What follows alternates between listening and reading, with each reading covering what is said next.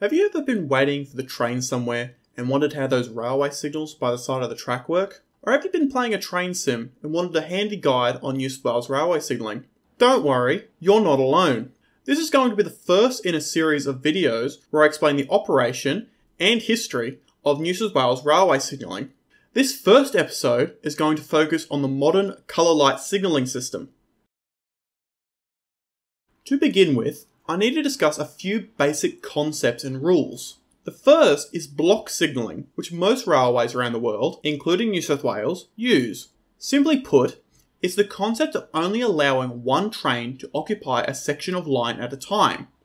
This can be done through fixed blocks, such as between signals, or moving blocks around the train, such as in communication-based train control systems, which will be the focus of a future video.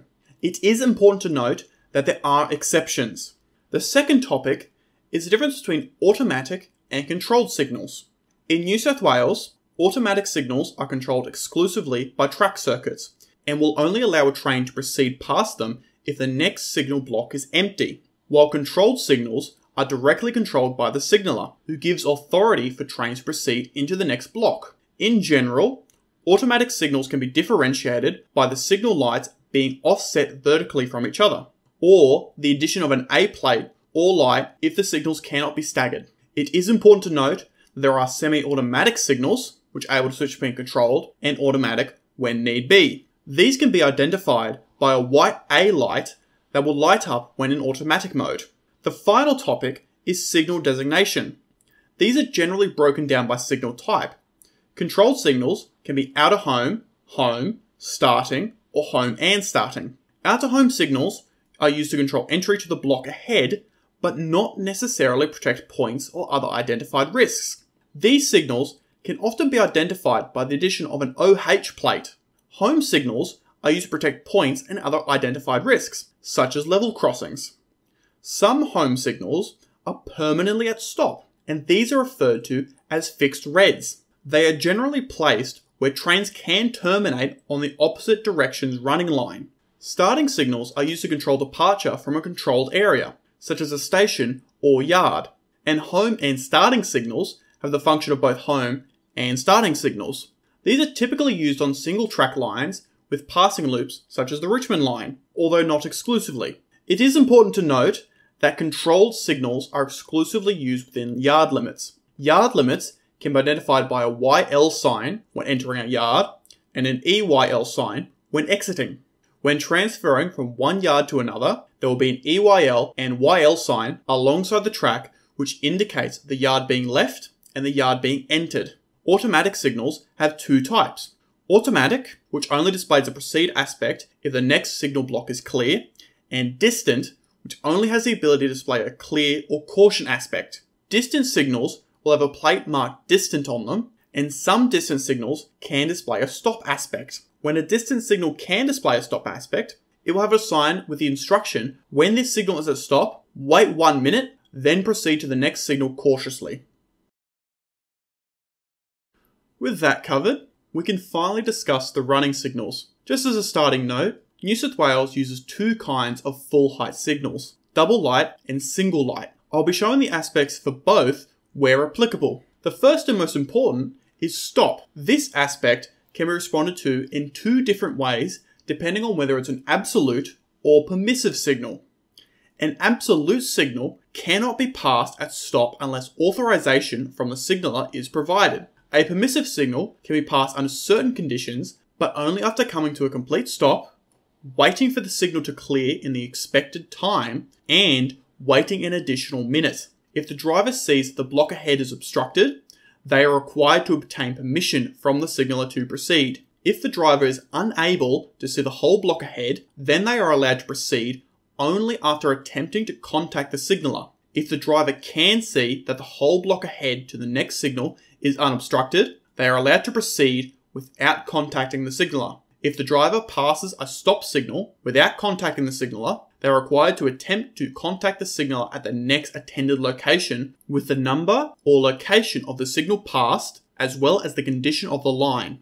In all cases, if the signal informs them not to proceed, they must wait until given authority or the signal clears. The driver also must record the time, the number or location of the signal passed, and the designation of the signal passed at stop. Additionally, single light signals will have an additional light provided below the main light, which lights up red if the signal is at stop, or if the signal isn't functioning. The general rule of thumb is that all automatic signals are permissive, while all controlled signals are absolute.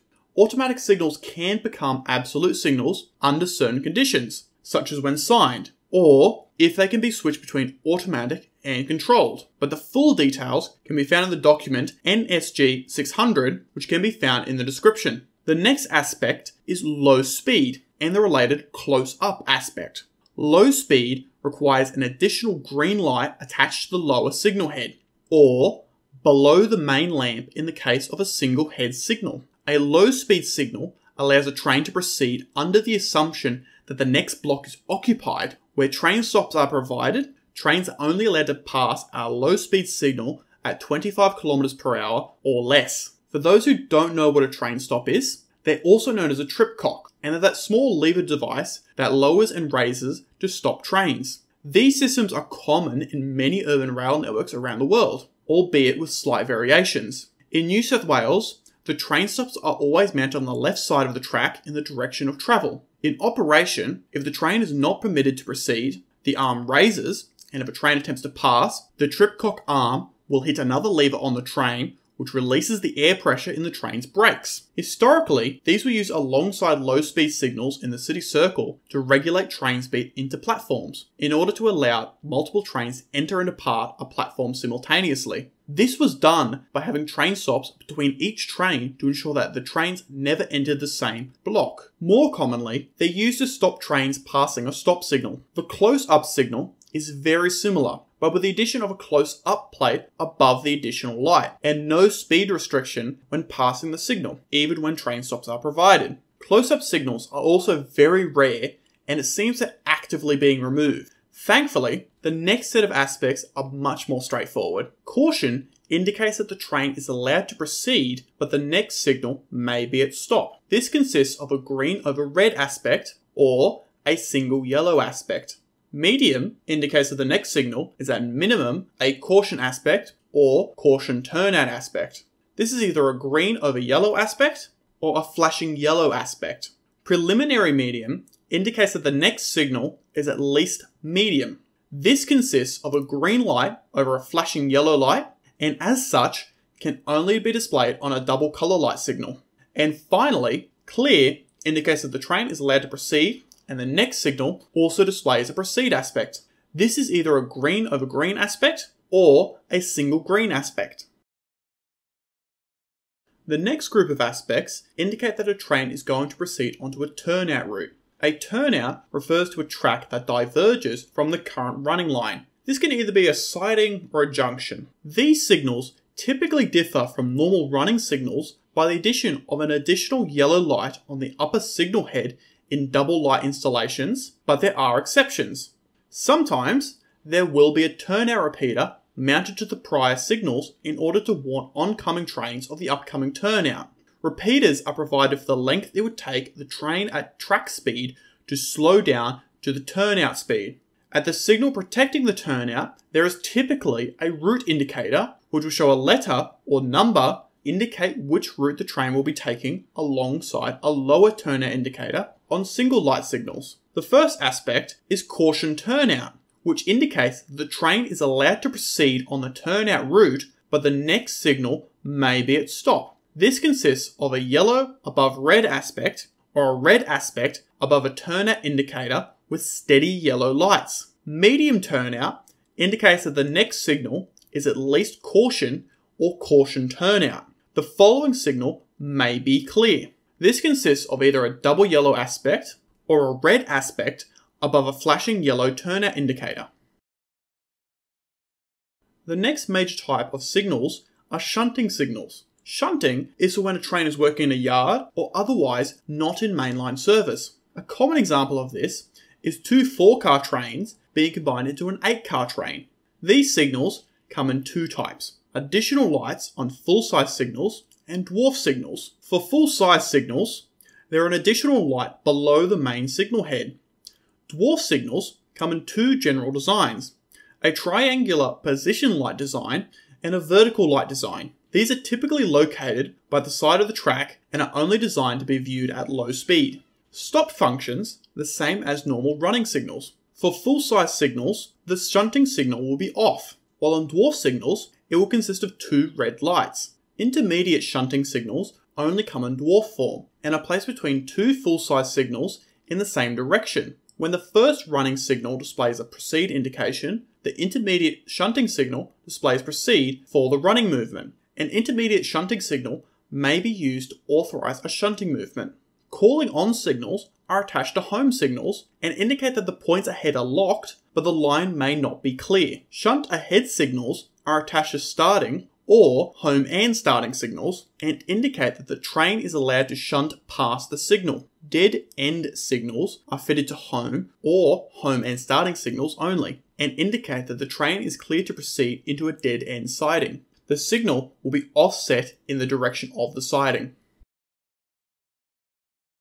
Finally, we get to the more miscellaneous signals you'll see around the network. These signals often have special rules or serve more specialized purposes. Repeater signals, as the name would suggest, repeat a signal. They're mainly placed ahead of an upcoming signal to give warning. They come in three main types: Colourlight, which displays in full detail the next aspect, and LED and position light, which display only proceed or stop. Repeaters can be identified by the word repeater printed on a sign attached to the signal. Often, repeaters can have the same ID number as the signal they're repeating. Colourlight repeaters may display stop if the line between the repeater and the next signal is occupied. Co-acting signals are similar to repeaters, but they're often placed next to the main signal to improve visibility. They come in the form of dwarf and full-size signals. Tonnage signals are placed at the beginning of steep grades. These are fitted with a sign near or on the signal instructing what trains it applies to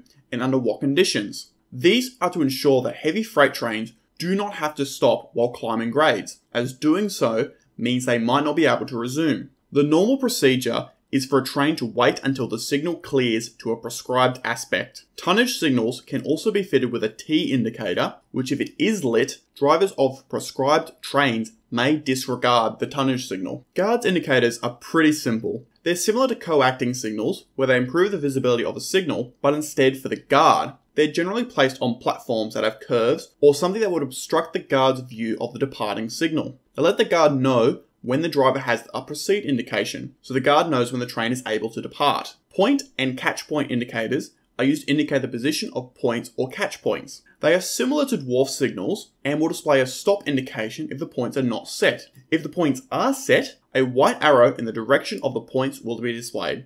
Dead end lights are placed at the end of dead end sidings to indicate that trains should stop. This typically consists of a single red light, but if it can be confused for a stop indication on another line, a white signal is placed above the red light. Before we get onto signals in practice, I need to talk about signal failures. How you respond to these is pretty straightforward. You look for the most restrictive aspect. In this first case, the top signal light has failed, while the bottom is displaying a red aspect. We look for the most restrictive aspect, which in this case is a stop signal. So we treat the signal as a stop signal. For this next signal, the bottom light has failed, while the top light is displaying a green aspect. Applying the same logic as before, we assume this signal is a caution aspect. For the next signal, the signal is displaying no aspect, but the marker light is displaying a red signal, which means this signal is at stop. But if the marker light is off and the main signal is blank, it means either the signal is a proceed aspect or the signal isn't functioning at all. To be safe, it's treated as the signal has failed completely, and it's treated the same as stop. For the final signal, it displays a red over green aspect. In New South Wales, this is an illegal aspect, as there is no aspect that consists of that combination of lights. As a result, it's assumed the signal has failed, and it is treated as a stop signal. With all that, we've covered all colour light signals that can be encountered on the New South Wales railway network. But if you're like me, you'll need a demonstration to understand how it actually works in practice. For this, we'll look at a few case studies. To start with, we'll cover a basic double track running line. For simplicity's sake, this is all outside of yard limits, so all signals are automatic. On the top, we have double colour lights, and on the bottom, we have single colour lights. Since there are no trains ahead of ours, the signals all display clear. As our train enters the first block, the previous signal indicates stop, preventing traffic from entering the same block as our train. As our train continues, the previous blocks change to more permissive aspects. First, they cycle through caution, then medium, then preliminary medium, and then clear. As the single colour light signal cannot display preliminary medium, it just returns to clear. This is one of the benefits of the double colour light system. It provides more information about the state of the line further ahead than a single colour light system. As for stations, it's nearly identical. As the train proceeds along the line, the previous signal drops to stop, and then gradually becomes more permissive as the train continues. Passing loops are a bit more complex. For those who don't know, a passing loop exists to allow trains travelling in different directions to pass each other safely on a single track. Real life examples of this would be certain sections of the Richmond and Illawarra lines. Here, we have the same setup as before, with double colour light signals on top and single on bottom. The difference is we are now within yard limits, so we have controlled signals. From left to right, we have a distance signal, then a home signal, and then home and starting signals protecting the loop. In this situation, the distance signal is the only automatic signal, and because it's a distance signal, it can only display clear or caution. Its only purpose is to inform the driver of the state of the upcoming home signal. The home signal is placed before the points to protect entry to the passing loop. The signals protecting the loop itself are home and starting signals. They are home signals because they protect the points exiting the loop, and they are starting signals because they start trains on their journey outside of the loop. In operation, as the train approaches the loop, if there is a train on platform 1, the home signal will display stop, and the distance signal will display caution. However, if there is no train in that block, the home signal will show clear and allow a train onto platform 1. In general operation, trains will use the loop track in their direction of travel. So up trains will use the up track and down trains will use the down track. But there are exceptions. It is also important to note that only one train will be allowed on a single track line at a time. And if there is a single train in that block, all signals protecting the line will display stop. When a train departs a loop, the signal aspects follow the same rules as before, just over a longer distance. Now we get onto junctions and more complex stations. To start with, junctions are fairly straightforward. Junctions are within yard limits and are protected by home signals in all directions. If the train is turning out, the preceding signal will display a turnout aspect. If the train is continuing straight, the signal will display the normal proceed aspect. This applies to all types of junctions, whether they are turnouts, such as at Cabramatta, or crossovers, such as at Walleye Creek. Next up, we have more complex stations. This station has 3 platforms, 2 on the main line and 1 on a side platform. Real life examples would include MacArthur and East Hills. For a train travelling on the up main, it can terminate at platform 2 or 3, but first it has to traverse a home signal. In general, if the train is continuing through on the main, it will display a clear aspect, but if it is terminating, the signal will normally be equipped with a route indicator to inform the driver of which track they will be terminating at. In this case, it will show 2 or 3 to correspond to the terminating platform, and then display a turnout indication. If the train is terminating on platform 2, it will encounter a fixed red at the end of the platform. This is to protect the running line behind it by preventing wrong direction traffic. If the train is terminating on platform 3, it will encounter the end of the track, which will have a dead end light to indicate that the train is stopped. In this case, the previously mentioned fixed red is within the driver's visibility, so the dead end light has an additional white light to avoid confusion. In the opposite direction, there will be a home signal that controls the exit of the terminating platform. But if the train is also exiting a yard, these signals will be combined home and starting signals. For my final example, we'll be covering shunting aspects. For this example, we have a basic stabling yard. There is a home signal on the left. This controls traffic continuing on the main and traffic entering the yard. On the signal, there is a shunt aspect and 2 route indicators. If the train is continuing on the main route, the signal will display a normal proceed aspect without an indication. If the train is continuing onto one of the platforms and terminating, it will display a turnout aspect with a U or D on the larger indicator to show the platform it is terminating at. If the train is shunting into one of these platforms, the shunt aspect will light up and the lower route indicator will show UM or DM to indicate which platform the train will be shunting onto. If the train will be travelling into the stabling yard, the lower route indicator will show a US indicator to indicate that the train is shunting into the sidings in the up direction. Once the train passes the shunt aspect for any platform, the driver has to proceed under a speed restriction and with the expectation that the platform or track is occupied.